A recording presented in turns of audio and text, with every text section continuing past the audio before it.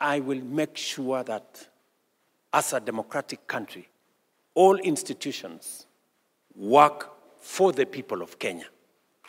It is the way we are going to take Kenya into the future. And there is no conflict.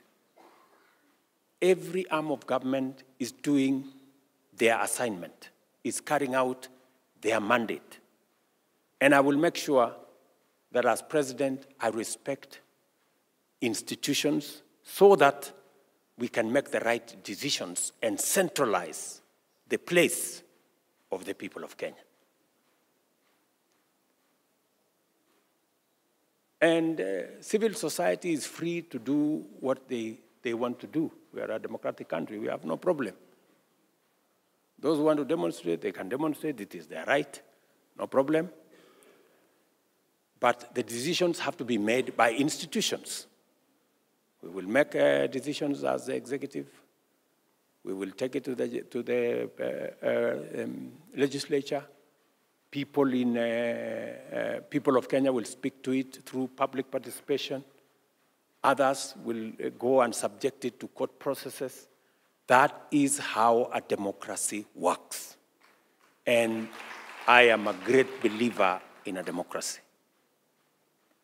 And I will make sure that Kenya continues to be a robust democracy where people speak their mind and we all assist in taking the country where we all want it to be. Even as we transit the country from, the quicksand of debt to the solid foundation of taxes and domestically mobilized resources. We have to do it in a manner that our institutions of governance play a part and are part of it. We make proposals as the executive. The legislature interrogates those proposals.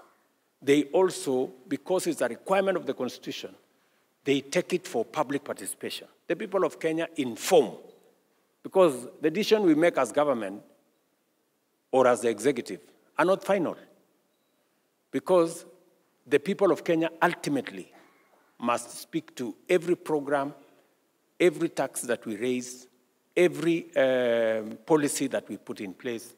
The people of Kenya must speak to it so that it gives it legitimacy. So the executive have done their part. We have proposed where we think the country should go. The legislators have interrogated it. They have subjected it to public participation. Yesterday, we sat here and we went through what the people have said, and we said, what the people have said on this, we move forward.